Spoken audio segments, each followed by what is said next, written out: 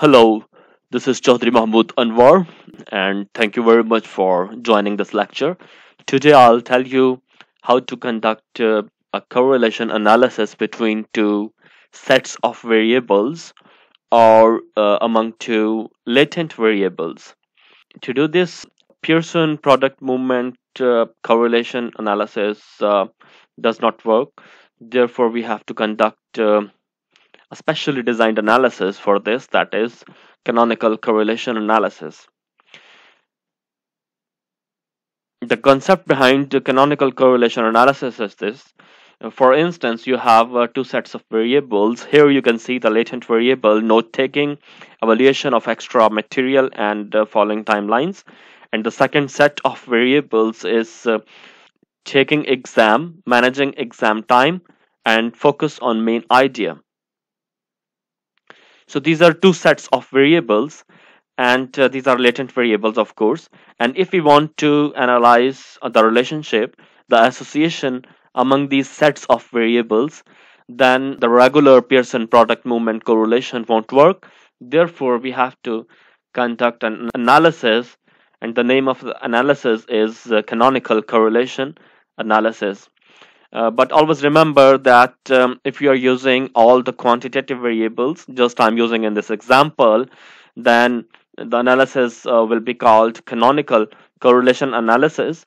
But if you are using any one variable that is the quantitative variable, and you're going to analyze the canonical relationships, then the procedure will be called canonical correspondence analysis.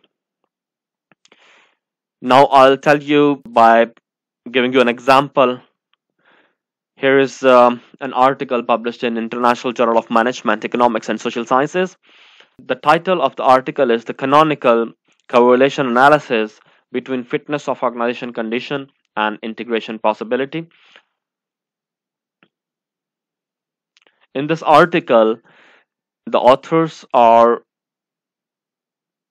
endeavoring to investigate the association between these two latent constructs. You can read the hypothesis here. The organizational condition fitness of two companies will influence the integration possibility of organizational management. So this is the framework.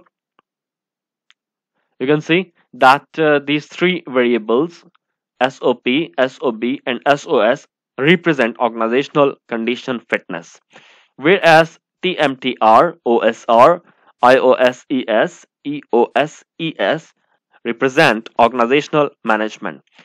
So these two latent variables comprise of these three and these four manifest variables. So the main objective in this research is to analyze the canonical relationships between these sets of variables.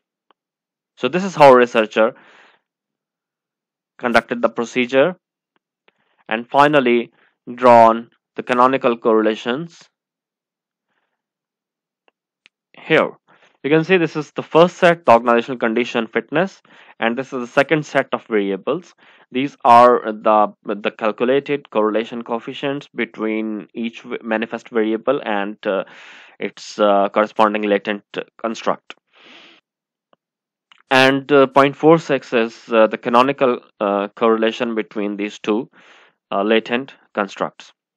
So this is how you will conduct the canonical correlation analysis. Currently, I will give you an example. Here's the data file in SPSS. We have three set of variables: locus of control, self-concept, and motivation.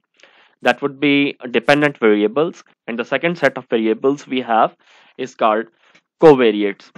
So read, write, math, and science are covariates.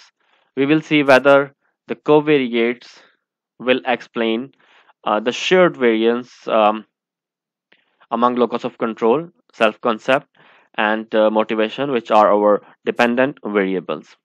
So this is the data. We have 600 responses here.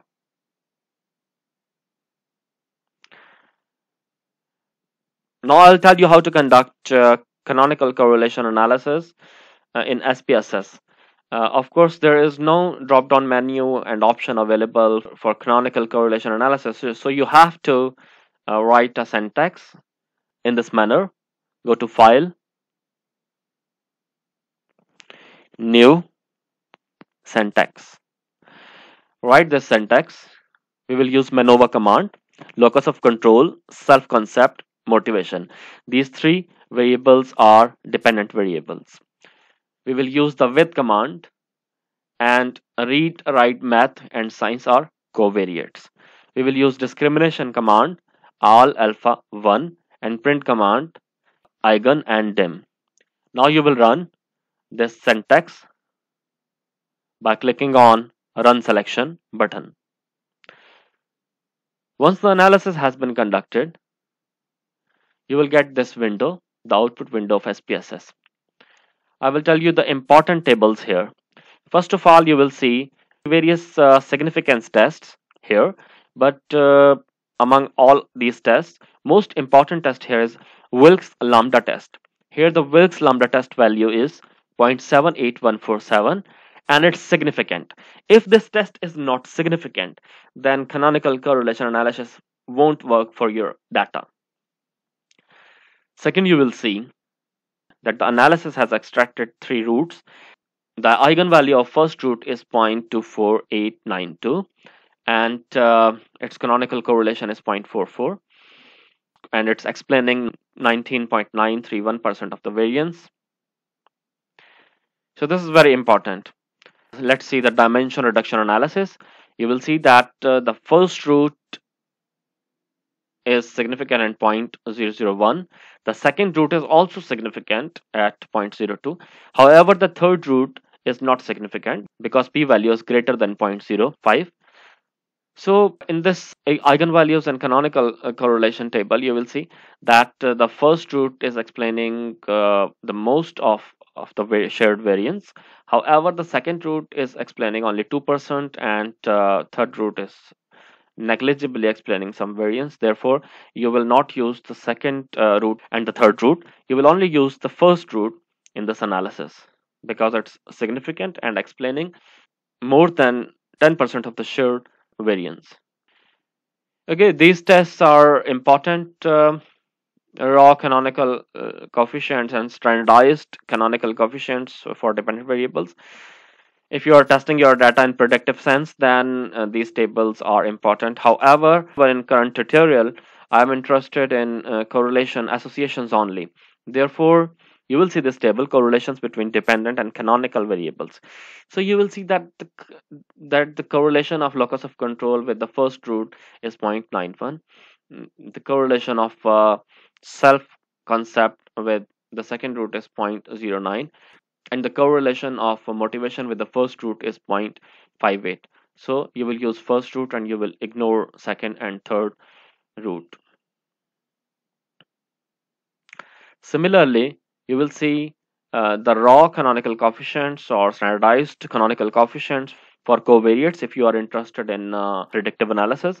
However, we will only use the correlation between covariates and canonical variables. Here you can see that the coefficient of association of read is 0.88, for write is 0.91, for math is 0.79, and for science is 0.69. This is how you will test the associations among the set of variables or among your latent variables. So if you want to draw this canonical correlation analysis, you can draw in this way. Just see. This is gamma and this is eta. Gamma consists of locus of control, self-concept, and motivation, and eta is the latent variable, consists of read, write, math, and science. And these are the associated canonical correlation coefficients. These are the associated canonical correlation coefficients with the gamma latent variable, and the correlation among these two latent variables is 0.44. So this is how we will conduct the canonical correlation analysis to test the associations between the set of variables or among the latent variables. Thank you very much for watching this video.